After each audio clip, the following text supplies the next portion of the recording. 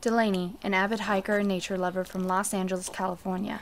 He lives with his wife, Kira, and stepson, Jordan, going to work to finish his article.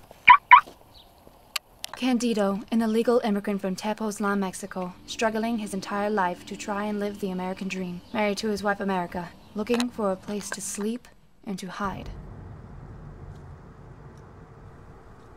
What they are both unaware of is that today is the day that their worlds will collide.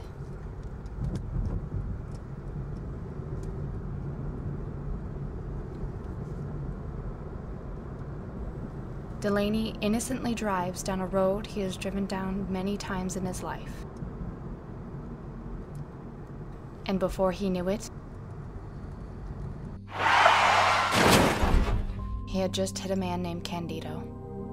And following this unfortunate event, soon would be more to come.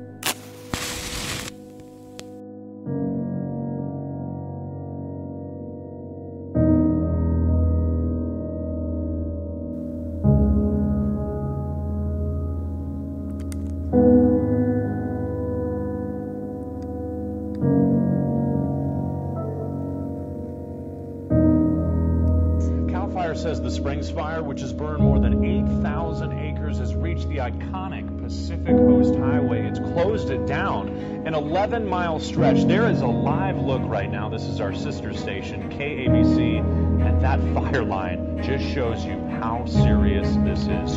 New evacuations are also in place. About 2,000 homes are threatened. This blaze started at just 7 o'clock this morning, and that is how it stands right now. It's being fueled by those very strong Santa Ana winds which come out of the east. It's just 10% contained.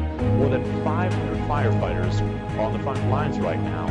25 homes are damaged, and we are joined now live on the phone by Tracy Lair of News Channel 3 out of Santa Barbara.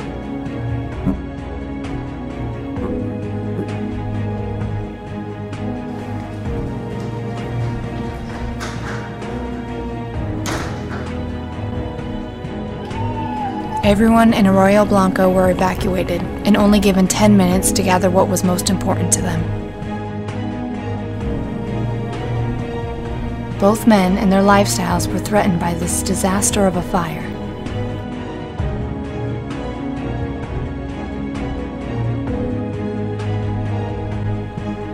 Neither of them knowing what to do or where to go.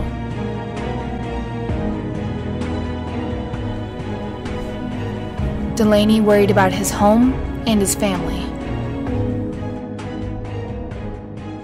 Candido trying to find a safe place for his wife in labor.